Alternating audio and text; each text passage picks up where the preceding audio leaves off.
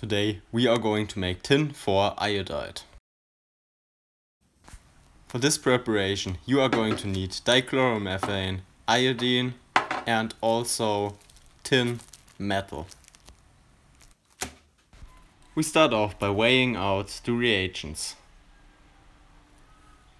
2.97 grams of tin powder and also 12.75 grams of iodine.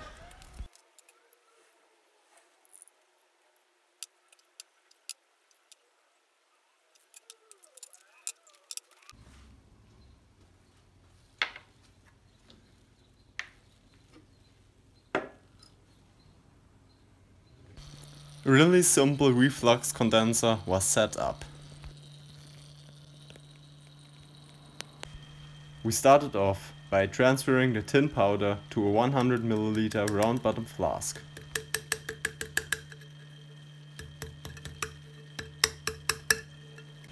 The tin powder was followed by around 20 ml of dichloromethane.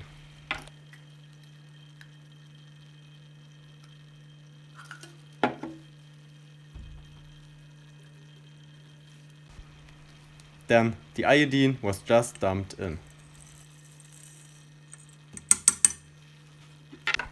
The reflux condenser was quickly put on top of it.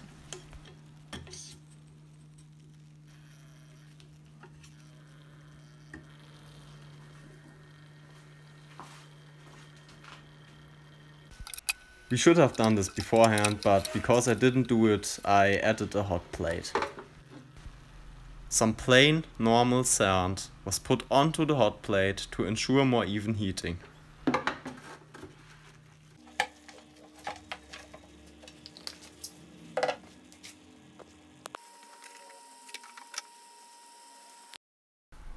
Two minutes later, the mixture started boiling.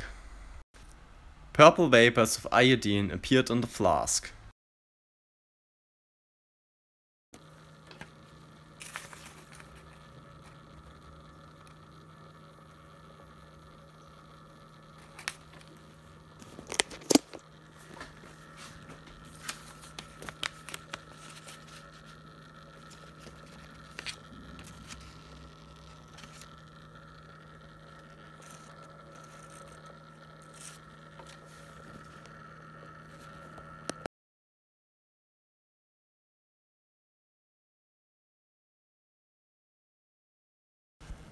When everything looked like this, I turned off the hot plate. A normal balloon was put on top of the flask. The balloon acts as a sort of semi-permeable membrane. Iodine and DCM vapors can leave the flask, while excluding humidity from entering it. The footage you see here has been recorded 2 days after the actual preparation. Therefore, our contents were already dry. We transferred the tin for iodide to a beaker.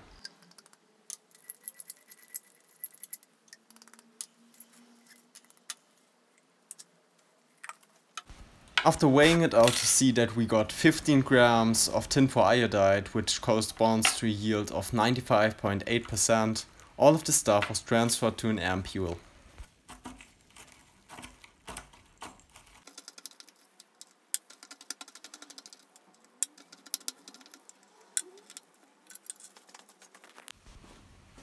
The ampule was carefully sealed using a Bunsen burner.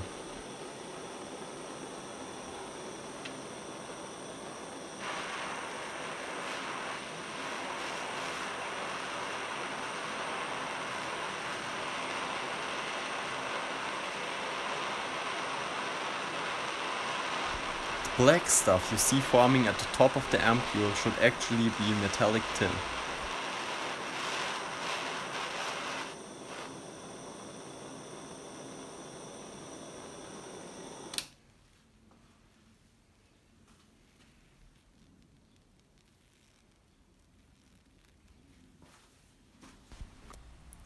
Here you can have a closer look at our ampule product. Tin for iodide has a somewhat orange or yellow color. Now for the fun part. We still had some leftover tin iodide. Therefore, we added some distilled water. Tin iodide reacts with water to form hydroiodic acid.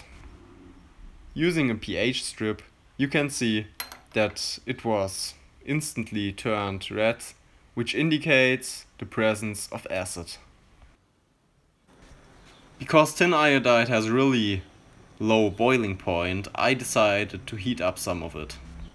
The vapors look somewhat like bromine when looked at from the outside, but when inspected closely they are more of a whitish color.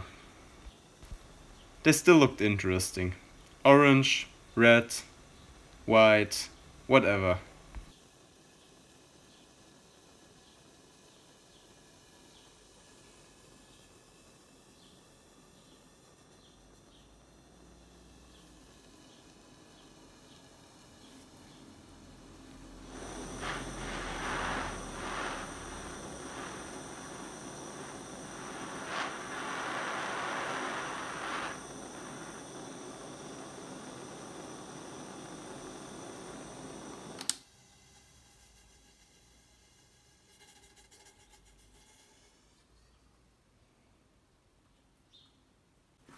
If you liked today's video, feel free to drop me one of these and consider subscribing to my channel for more stuff like this in the future. Also, remember, wear a respirator while doing this. You don't want to mess around with this stuff because it is a volatile tin compound and, well, you don't want to breathe in metal. Subscribe, like, I wish all of you a nice day. Until next time, bye.